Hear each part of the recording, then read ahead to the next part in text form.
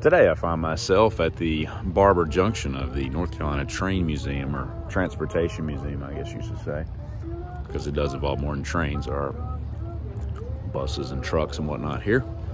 And judging by the parking lot, I am the 9th car here. So like Clark Griswold said, first one's in, first one's out.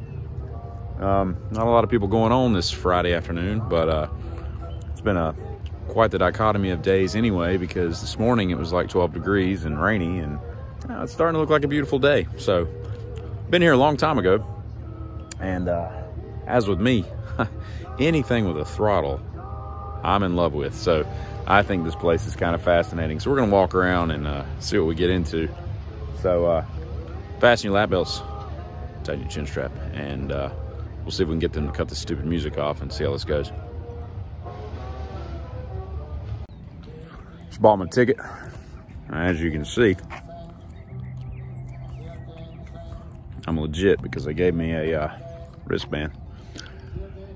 There's probably like 14 people paid to come be here today, and I find it odd that you got to wear a wristband because it costs $6 getting this place. Hell of a deal, but who's risking that kind of crap for jumping a fence and not having the wristband with them? But nevertheless, we're all ready to go into the abyss of transportation. Behind me is the 2 football field large back shop of this place, with a slogan on the side that when this place came to be in 1896, it's probably a big precursor to OSHA violations, but it says be careful.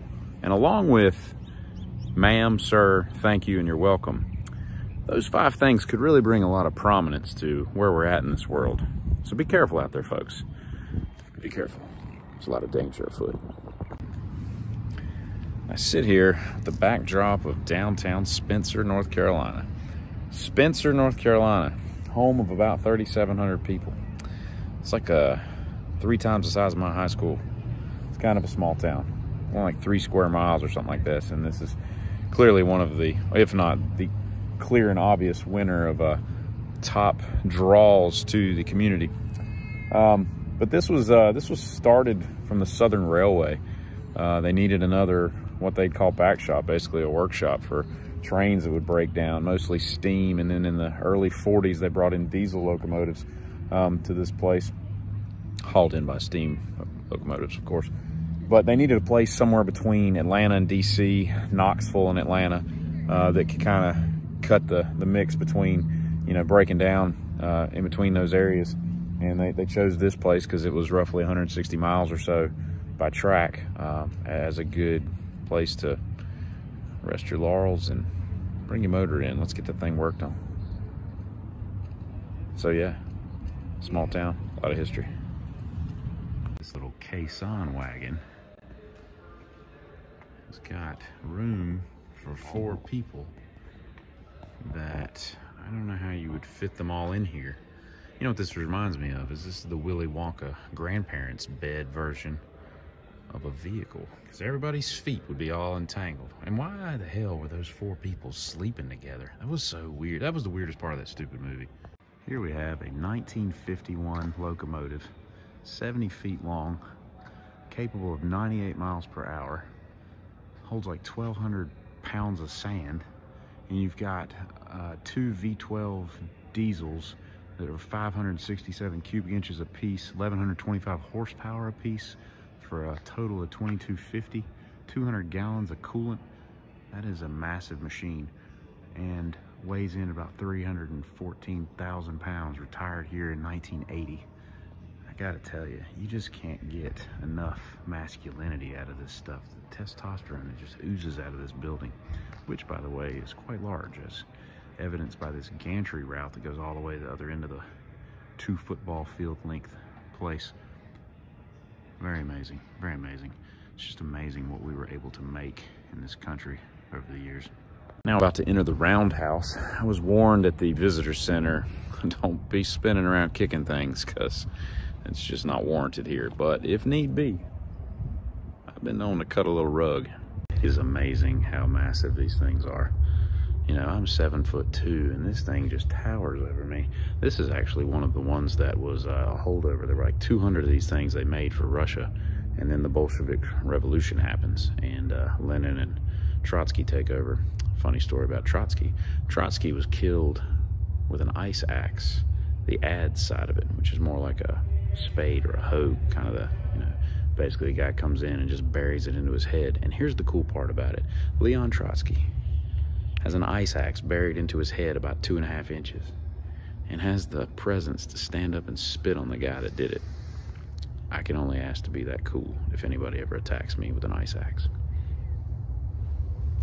So what you need to know about engines is pretty cool. How they classify these things is by lead wheels, drive wheels, which are obviously connected to the engine by these bars, and then your trailing wheels back there. And so you count them. It's very simple. So this would be a 4, 6, and an 8. So a 4, 6, 8 engine. And that's how you do it. You could have a 210-0 like the last ones, the Russian ones. And that's kind of how they classify engines. It's pretty neat, but it makes no sense when you first read it. Here we have one of their cabooses. And I just wanted to show up because I wanted to say the word cupola. Cupola. This is where they actively work on trains. And they had an 8-foot metal brake over there, among other some really cool industrial things that I may be coming here to volunteer my time on the weekends, because this would be a blast to come and do. Work on trains with other people's tools. That's awesome.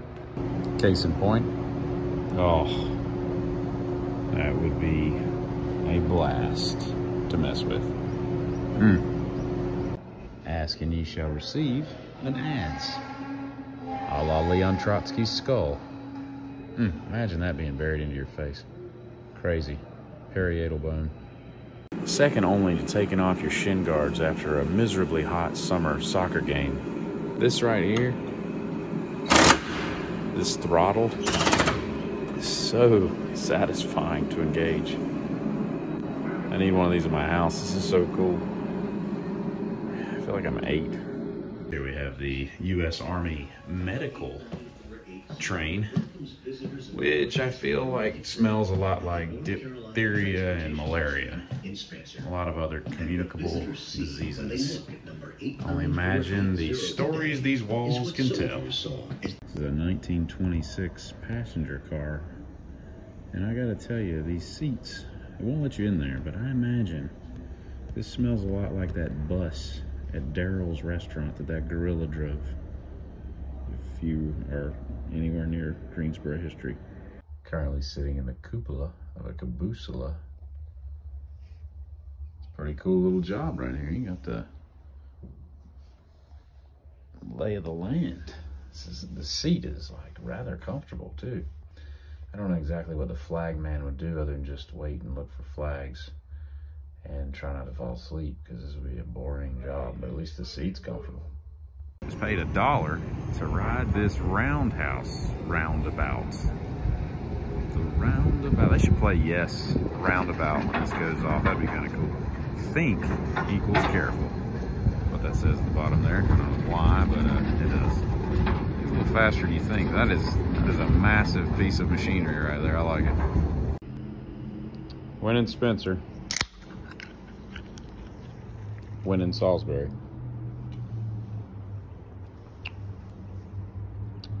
It is a delectable drink that you don't really consider drinking enough. But you kind of got to do it when you're in Rowan County, as we are. 9 cars in the parking lot. Even if they're full, there's 30-some people here, but there's not. I mean, I think I passed like 7 people. They've got 3 employees at the gift station. I think they need to up their prices. $6. I bought this for $1. It costs $1 to ride the round table, or the roundhouse. Man, up this stuff. This is like $13.50 all day long, okay? Make some money out here. You shouldn't have a donation box. This is too cool of a place to be charging $6. I'm $8 into this, and I got a cheer wine out of it. Come on, man. Let's just tighten it up. Like, it's 2022. People can afford things. They say they can't, but they can.